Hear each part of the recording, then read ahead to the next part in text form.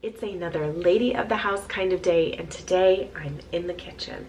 So I'm bringing you along with me as I try a new soup recipe. This is something that I encouraged you for romanticizing November to do because it's the perfect time of year to just enjoy those warm soups for most of you. I know that not everybody is in fall here, but for the fall time, I really do love soups. I love soups all the time, actually. It's one of the things that if I go to a restaurant, I'll usually check out their soups and see if anything piques my interest. But my favorite soup, one of the favorites, I have two favorites, okay? I love to try French onion soup in different places, but I really love tomato basil soup. So if there's a place that has tomato basil soup, I will definitely want to try it. I've never made my own though, and I've usually just eaten the Progresso one out of the can, which I don't even have any problem with it. I don't feel that it has a weird flavor or anything. And I add a special ingredient to that just to kind of make it my own, doctor it up a little bit. It's something that my dad taught me when I was very young, which is to add a little bit of red wine vinegar in it. And I just feel that it really rounds out the flavor and just tastes so good, but I also love vinegar. So and the other thing that is really great with tomato basil soup is grilled cheese. So I will be making that as well to have on the side with it. So come along with me today as we make some tomato basil soup.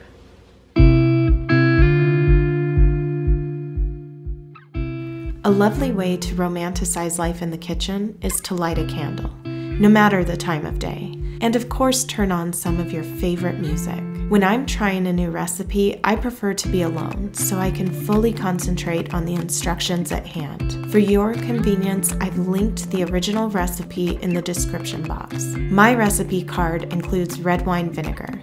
This is how I made it my own.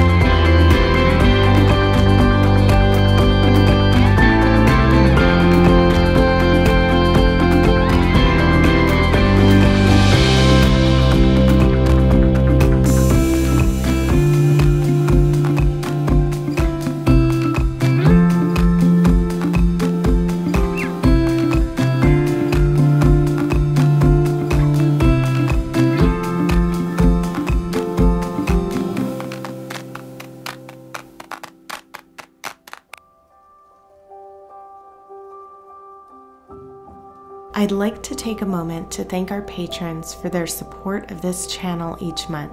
As a way of thanks, I've created Lady of the House Weekly, a newsletter available for print across every tier on Patreon. This has been quite a big goal of mine, to put something into print form. I had originally planned on its release in 2023, but why wait? The printable will likely coincide with the week's topics and feature recipes, cleaning cards, to-do lists, goals, seasonal wardrobe ideas, dresses, relationships, organizational tips, hair, makeup, decorating, flowers, paintings, quotes, the inspired word, and of course, ways to romanticize life as the lady of the house while making the everyday beautiful. I'll be sure to give a little preview each week. This channel is fully funded by its patrons, and for that, I am truly grateful. Please accept this gift from me to you, and who knows, by the end of 2023, we could have ourselves a Lady of the House book.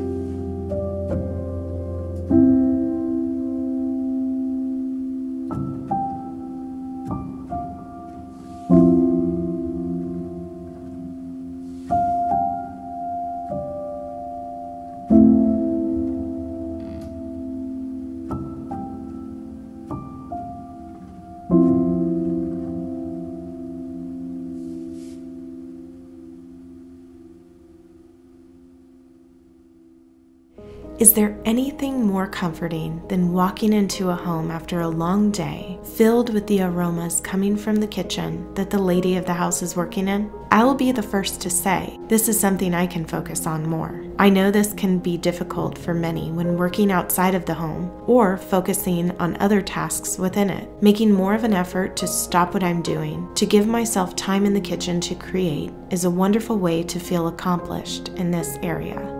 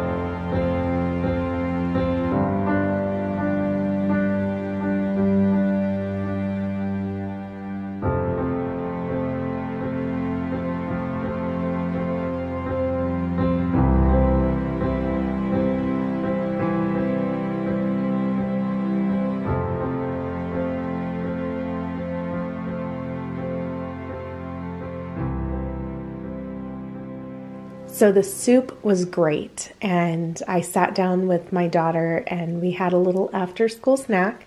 So that was really nice with some grilled cheese, and it's just the perfect after school snack, I feel. I have made it for dinner in the past, but it's always just one of those really wonderful things to have when it's cold outside. So I text my grandfather because there is quite a bit left that everybody else in the family is not going to eat because they don't enjoy tomato soup. So I asked him if he likes tomato basil soup, and he said that he does. So I said, okay, well, I'll bring you some over for dinner. So I need to go get my other girls from school, but what I am here for is I wanted to share with you this sweater dress. I told all of you that I would share my sweater dresses as they come in. This is the one that my mom got me for my birthday, and this came from Easy Popsy, and I will have it linked in the description box below. They also have a similar style in like a light blue, a cream, and a burgundy color, but that has a little bit different of a tie on it or a sash on it with like a little buckle. So if I had to decide, I went with this one because I felt that it was the most neutral for me. I wanted something that wouldn't stand out against the coat that I wear all the time. It's extra long, which I think is wonderful for the fall going into winter months. But just the fact that it's a sweater dress and it just feels really nice too. So I know that this isn't a wardrobe video or anything, but I wanted to share this with you and let you know that I'm very happy with this and the way that it looks when I pair it with my coat as well. And even just how high this neckline goes up. I think that it's really nice that you don't have to worry when bending over or anything like that. And you can adjust it. You can do different things to, you know, whatever way you want to style it. You can do many things. It'll look great with a necklace. It will look great with a scarf, and it's warm. So very big plus. And anyway, that is what I wanted to share with you. But I am going to wrap this video up. I hope that you enjoyed spending some time with me in the kitchen and that it encourages you to try a new soup recipe. This is one that I am adding to my repertoire of recipes, and I would prefer to make this than eating it out of the can now. So I sent my dad a picture as well and told him that I was thinking of him because he was the one that introduced me to tomato soup, and especially with the red wine vinegar added to it. And I did try that and I really liked it as well. So I just thought I'd put that in there. This video was brought to you by our patrons and all those who've purchased from the Inspired by Nikki store. Thank you. I'm grateful for all of my returning subscribers. Your continued support and kind words are an inspiration to me. I want to welcome you if you are new and invite you to subscribe to be inspired daily to make the everyday beautiful.